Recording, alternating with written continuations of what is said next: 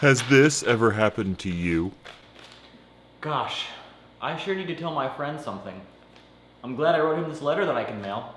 You want to tell your friend something very important, so you write him a letter and ship it to him. A few days later, you'll get his response. Don't you wish there was technology out there that existed to make things faster? Now there is. There is? Boom! Introducing drone mail from your local post office. Wow, that looks neat. How's it work? Simple. Simply fold up the mail you want to send, and using our proprietary attachment technology, just put it on the drone. Now just say the magic words. Deliver, don't kill. And look out, baby, we're hitting the skies.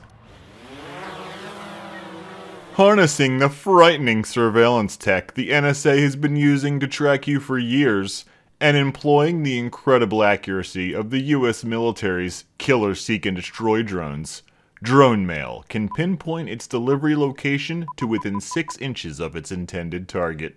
So whether you're hanging out on your back steps or hiding in a cave, drone mail will hunt your ass seek you out lickety-split.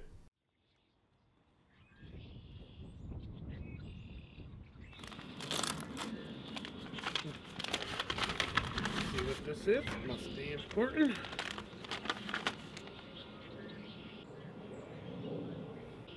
Really?